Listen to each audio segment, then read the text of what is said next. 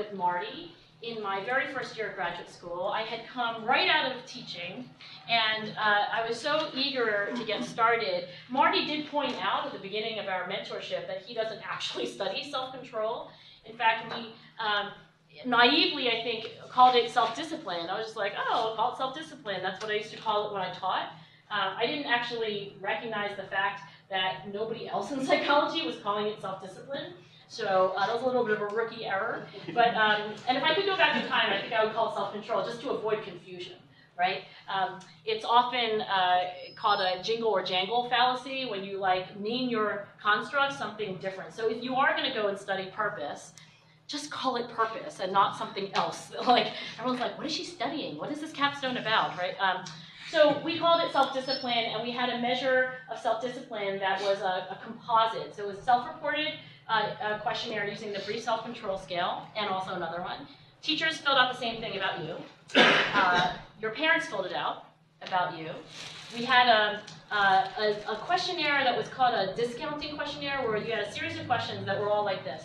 Which would you prefer, $2 today or $4 in a month? $3 today or $10 in a year? And it's a series of questions, and you can do a little math and kind of calculate, how present-centered versus willing to delay gratification the kid is. And we made, in subsequent studies, we made one of the choices real. We're like, take this seriously because you're actually going to get, one of the things. And if you chose early, then you get the, and then my favorite measure, because Marty told me not to do it, so it's also something to remember as you go into your own graduate research, that, advisors give advice. Ultimately, you make the decision. So I came to Marty one day and I said, we should give kids money. We should give them a $1 bill, and it'll be like the marshmallow test. So if they want the $1 bill right now, they can keep it, but they can give it back and then they get $2 later, right? He was like, I don't think that'll work. And I was like, yeah, I think it's going to work. And he was like, no, I don't think that'll work. I don't remember why he said it wouldn't work. So I left his office and I did it anyway. So $1 today or $2 in a week, right? And it turns out that about 20% of the kids took the $1 right away, put it in their pocket, went home, and 80% of the kids or so waited, right? And so we also averaged that decision into this composite score. And one of the most important things I want to teach you about measurement is that since all measures suck, right, in their own way, what you can do is take a bunch of sucky measures and put them together, and the average of those measures will actually be better than any one measure alone, right? It's like the basic idea of triangulating.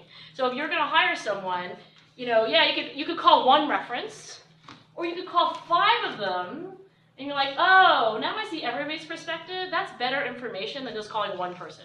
So that's what we did here. Parents, teachers, self-report, 2 different ways of measuring delayed gratification. We averaged these all together. That's your self-control score. IQ in the dotted line, that is a standard IQ test, right? It was like a standard published test by a company that published IQ tests. So what we found is that when you measure self-control and IQ in the fall, and then you wait around till the end of the academic year and you measure final grades, the relationship between self-control and grades is stronger in this sample than it is for IQ and grades. So sure, having a higher IQ predicts doing better, but look how steep this line is. If you're in the top 20% of self-control, you're doing actually better than the kids who are in the top 20% of IQ. And so we called this paper something like Self-Discipline Outdoes Talent. And then there was a colon, and then there was the boring part of the, I don't even remember what the boring part of the title was. And I recently got an email from the editor of Perspectives in Psych Science, because we published this in Psych Science, and he said, oh, this article is one of the most cited articles in however many decades. So now you get to write about what you've learned since writing this. And I think I'm going to write I did this study as a first-year graduate student who made a lot of rookie errors. But the one error I didn't make is that I remembered that the most interesting hypotheses come from your life experience. And I had all that time that I spent with kids, all those observations over all those years. And I knew in my bones that there was a good idea here. And so my advice to young scholars is to use all of that. And yeah, I can teach you statistics, we teach you how to do a lit review, right? Like how to do p-values. Yeah, anybody can learn that. But nobody has the life that you led and the insights that you bring to the work. Okay, so any questions on that?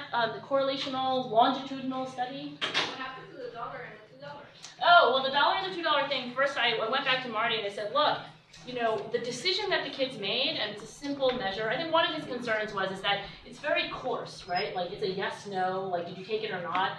And he had an intuition that that wouldn't be a very precise measure, and he was right about that. But it's still correlated with all the other measures of self-control.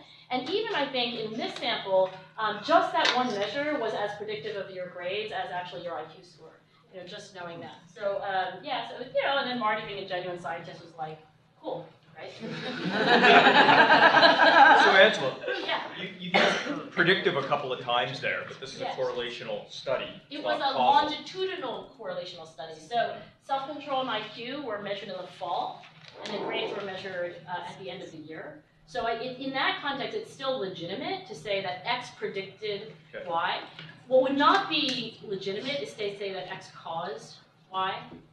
Right? If it were really cross-sectional, like measured it on May 7th, measured the outcome on May 7th, then you'd have to say they're related, right? So that's the language. When you read these articles, if it's predictive, they're supposed to say predictive is predict over time. Related means it's cross-sectional usually, and then causal is it's hard to get to. But if you did an experiment, you know, you might start to use language like led to. So predictive is different than causal for the language. Yeah, predictive is like, so for example, many of you, well not really, I think this is a myth, but people who are like, oh, my knee hurts, it's going to rain, right? My knee hurting predicts the rain, but it's not like causing the rain, it's just, right, that's the difference.